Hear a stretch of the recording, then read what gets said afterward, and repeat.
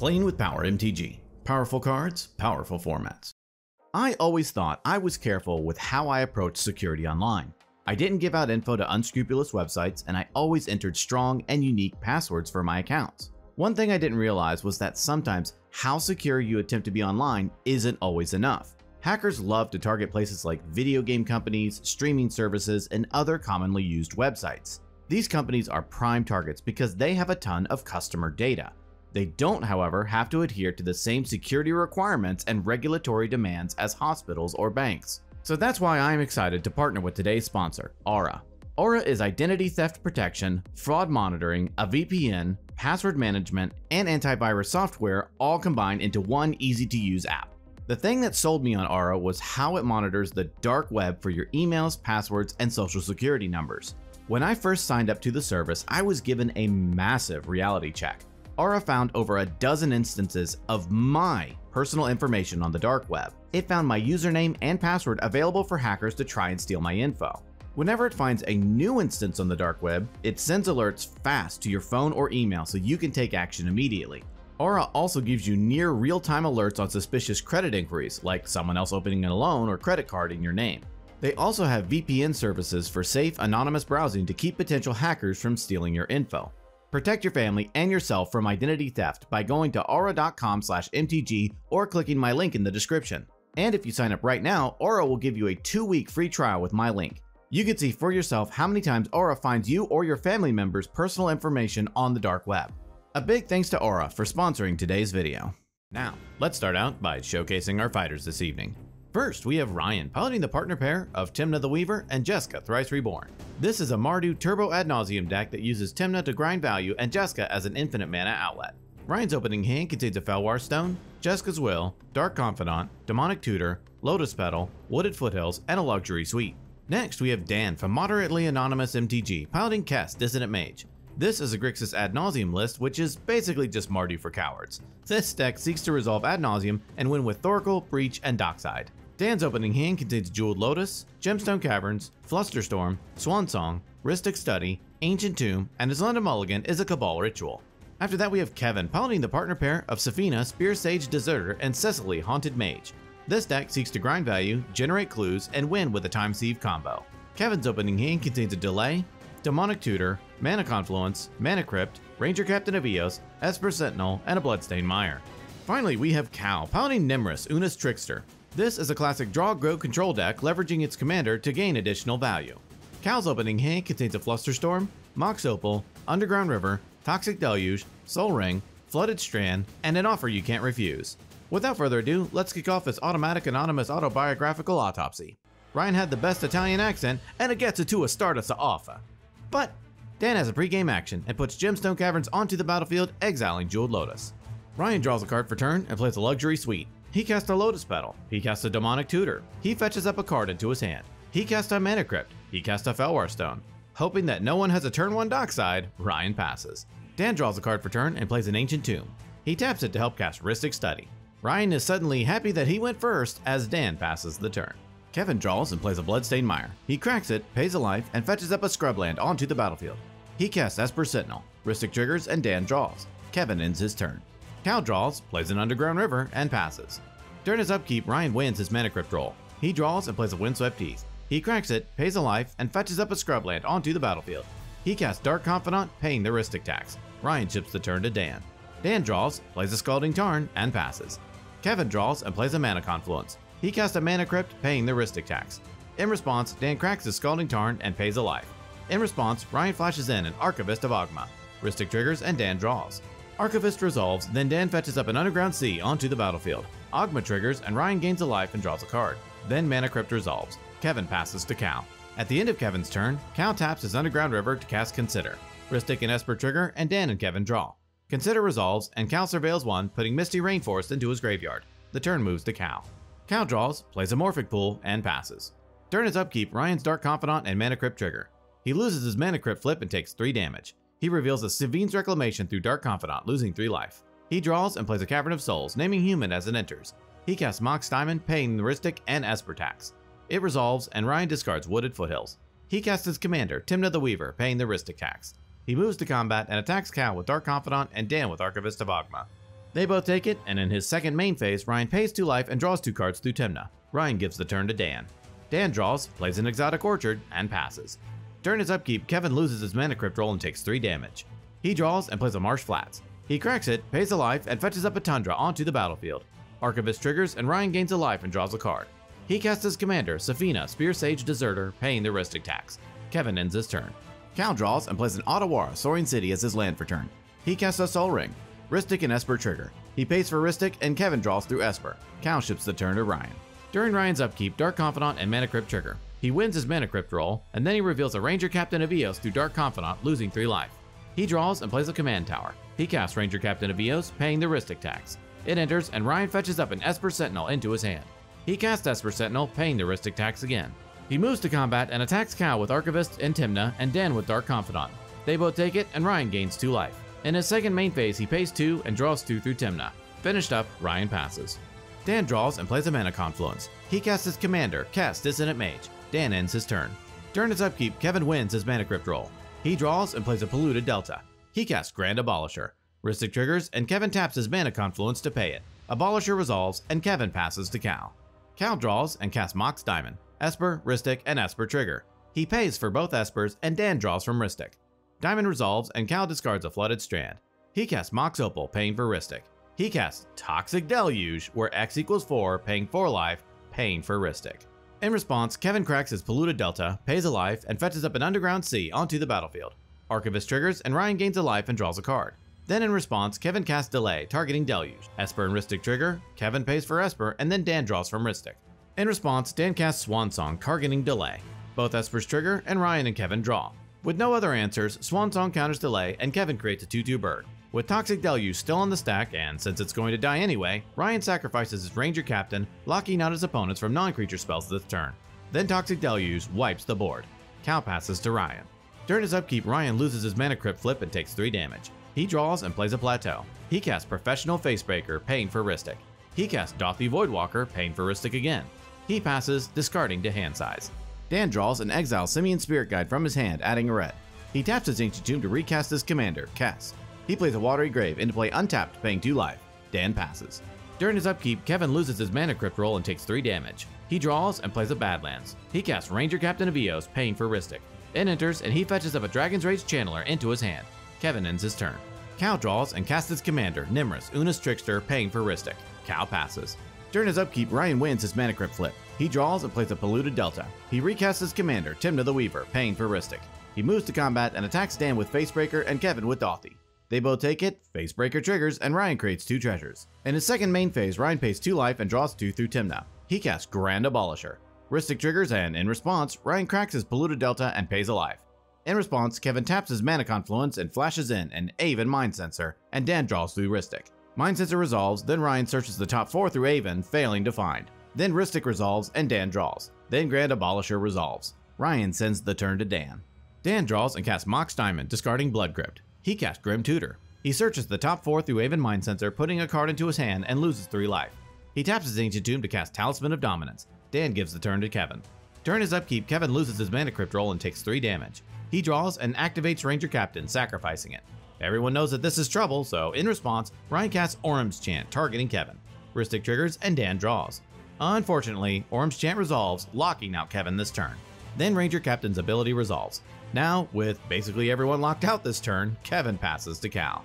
Cal draws and plays a Sunken Ruins. He casts Wavebreak Hippocamp, paying for Ristic. Cal passes. At the end of Cal's turn, Dan casts Brainstorm, drawing 3 and putting 2 back on top.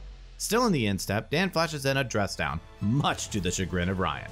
It enters, Dan draws, and Ryan moves to his turn. During his upkeep, Ryan loses his Mana Crypt roll and takes 3 damage. Ryan draws and decides he's going to go for it. He casts Vanishing Burst, targeting Dress Down. Ristic triggers, and in response, Kevin flashes in a Dress Down of his own. Ristic triggers, and Kevin pays. Dress Down enters, Kevin draws, then Ryan pays for Ristic.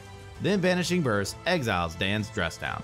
Next, Ryan casts Praetor's Grasp, targeting Dan, paying for Ristic. He fetches up a card from Dan's library into exile. He casts what he searched, which is Dan's Underworld Breach. Ristic triggers, and Dan draws. In response, Dan taps his Mana Confluence to cast an Offer You Can't Refuse. Breach is countered, and Ryan creates 2 treasures. Stopped every way to Sunday, Ryan passes. At the end of Ryan's turn, Dress Down is sacrificed.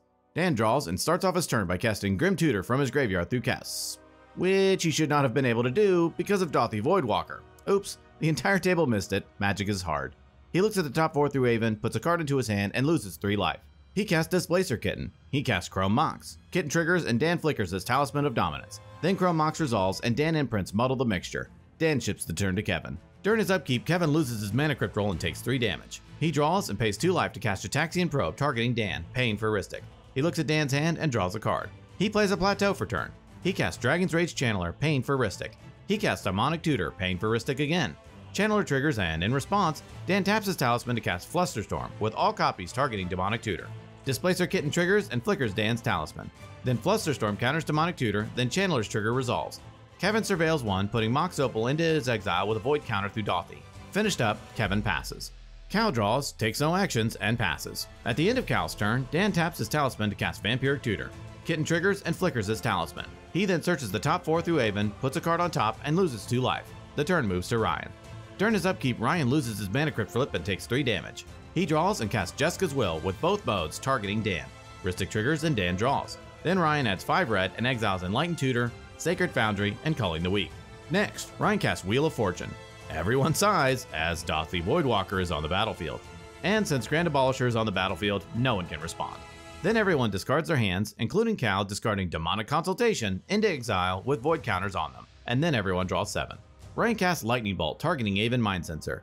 Rhystic triggers and Dan declares that he will no longer be drawing through Rhystic. Then Avon dies. Ryan casts Enlightened Tutor from exile. Dan then remembers that he runs Otawara, so Rhystic is back on the menu, boys. Rhystic triggers and Dan draws. Then Ryan fetches up an Underworld Breach onto the top of his library. Ryan activates Professional Facebreaker, sacrificing a treasure, exiling the top card of his library. He casts Red Elemental Blast, targeting Dan's Rhystic. Rhystic triggers and Dan draws. Then Rhystic is destroyed. Ryan casts Underworld Breach from exile. He escapes Praetor's Grasp, targeting Dan. He fetches up a card from Dan's library into exile. He casts Culling the Weak, sacrificing Facebreaker, adding 4 black. He casts Thassa's Oracle from exile. It enters, and with a trigger on the stack, Ryan sacrifices his Dothy Voidwalker, casting Cal's Demonic Consultation. It resolves, Ryan names Thassa's Oracle, and exiles his library. Thassa's Oracle trigger resolves, and Ryan laughs maniacally at all the YouTube comments a Mardu Thoracle win will create. Oh, and he wins the game too. The gang had such a good time playing, they win again. In this game, Ryan brings back Tymna and Jeska, and his opening hand contains a Diabolic Intent, Infernal Plunge, Wooded Foothills, Dockside Extortionist, Jeweled Lotus, Verdant Catacombs, and a Ragavan Nimble Pilferer. Dan brings back Kess, Dissonant Mage, and his opening hand contains a Vampiric Tutor, Forbidden Orchard, Misty Rainforest, and his London Mulligans are Gemstone Mine, Felware Stone, Chain of Vapor, and a Muddle the Mixture.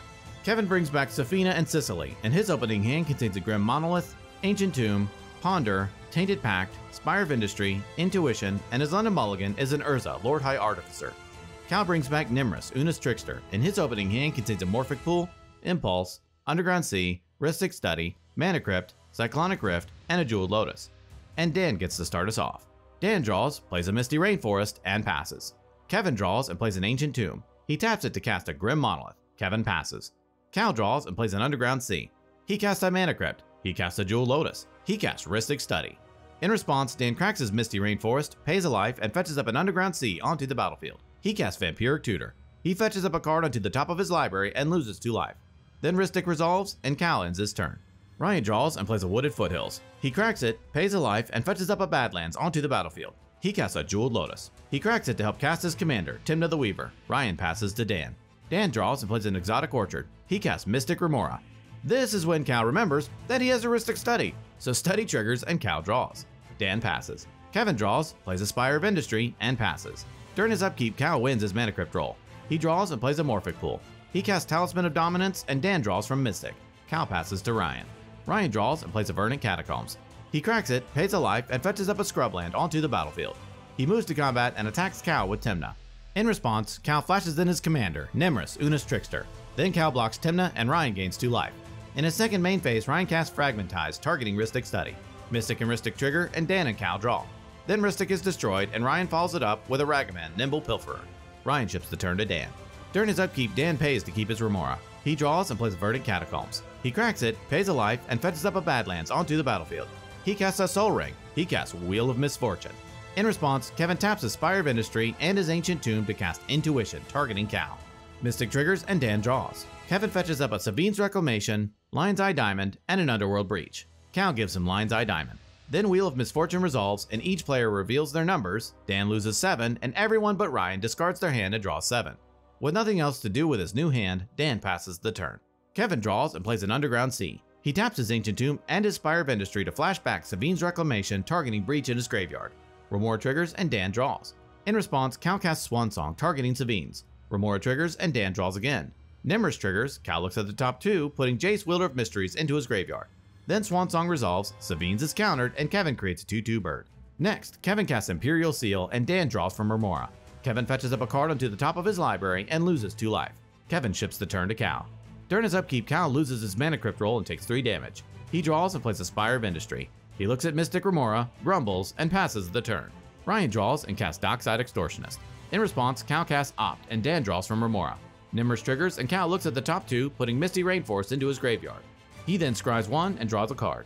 With Dockside still on the stack, Dan casts Daze for its alternate cost, bouncing Underground Sea to his hand. Dockside is countered and Ryan moves to combat. He decides to teach Dan a lesson by attacking Dan with Ragavan and Tymna. Dan takes it and Ryan gains 2 life. Ragavan triggers, Ryan creates a treasure, and Dan exiles Otawara, Soaring City. In his second main phase, Ryan pays a life and draws a card through Tymna. Ryan passes.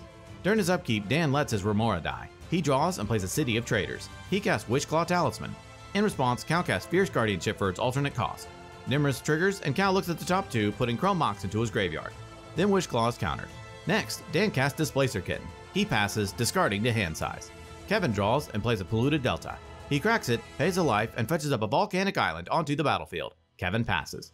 At the end of Kevin's turn, Cal casts Mystical Tutor. Nymris triggers, Cal looks at the top 2, putting Misdirection into his graveyard. Then Cal fetches up an Ad Nauseam onto the top of his library. The turn moves to Cal.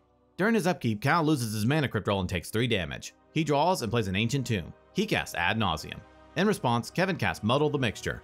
In response, Cal taps his Spire of Industry to cast an Offer You Can't Refuse, targeting Muddle. Muddle is countered, Kevin creates 2 treasures, and Ad Nauseam resolves. Cal reveals a Ledger Shredder, Sensei's Divining Top, Delay, Consider, Submerge, Dark Confidant, Bloodstained Mire, Mox Opal, Island, Mental Misstep, Wavebreak Hippocamp, Teferi Master of Time, Limdul's Vault, Toxic Deluge, Soul Ring, Snow-Covered Swamp, and a Muddle the Mixture, deciding to stop there. Cal casts Mox Opal. He taps his Ancient Tomb to cast Soul Ring. He casts Dimir Signet. He casts Ledger Shredder. With his hand stacked and ready to interact, Cal passes, discarding to hand size. Ryan draws and moves to combat. He attacks Dan with Ragavan and Tymna. Dan takes it, Ryan gains 2, and Ragavan triggers. Ryan creates a treasure, and Dan exiles Mox Diamond. In his second main phase, Tymna triggers. In response, Kevin flashes in a Notion Thief. It resolves, and Ryan declines to draw from Tymna. He plays a City of Brass and ships the turn to Dan.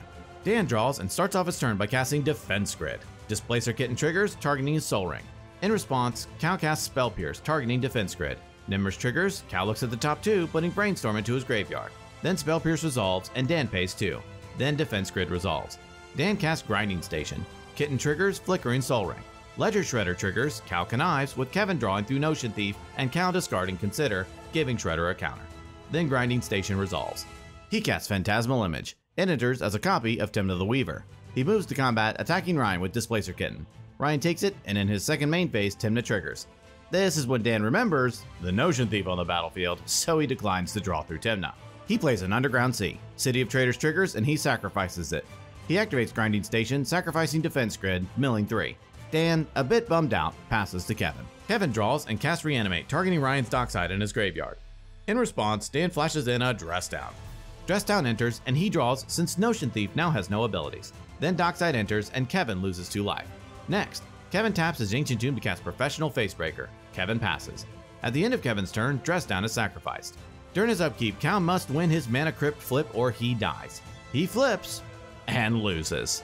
Cal sinks his head in shame, dies, and the turn moves to Ryan. Ryan draws and plays a Marsh Flats. He taps his City of Brass to help cast his commander, Jeska, Thrice Reborn. He activates Jeska's second ability, targeting Phantasmal Image, Displacer Kitten, and Notion Thief. Phantasmal Image triggers and is sacrificed. Then the other 2 creatures die. Ryan moves to combat and attacks Dan with Ragavan and Tymna. Dan takes it, Ryan gains 2 life, Ragavan triggers, and he creates a treasure, and Dan exiles City of Brass. In his second main phase, Ryan pays 1 and draws 1 through Tymna. He cracks his Marsh Flats, pays a life, and fetches up a Blood Crypt onto the battlefield untapped, paying 2 life. He casts Infernal Plunge, sacrificing Ragavan as an additional cost, adding 3 red. He cast Diabolic Intent, sacrificing Tymna as an additional cost, fetching up a card into his hand. He casts Lion's Eye Diamond. He casts Auriok Salvagers. He sacrifices his LED, discards his hand, adding 3 white. He activates Auriok Salvagers, returning LED to his hand. He recasts LED. Ryan presents a loop of using LED and Auriok Salvagers to generate infinite white. He then uses his infinite white to generate infinite red. He uses his infinite red to cast Jeska, Thrice Reborn, over and over. He activates her second ability, pinging each opponent until they are dead, and Ryan wins the game.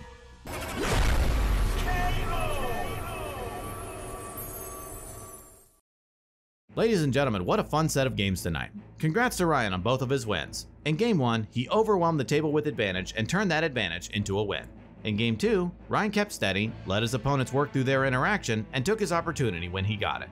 If you like this video, please give it a thumbs up. If you want to see more like this, be sure to subscribe. Well, that about wraps it up for this episode. Tune in next time when we duke it out to see who will be king of the competitive EDH table. Thank you so much for watching, and we will see you next time.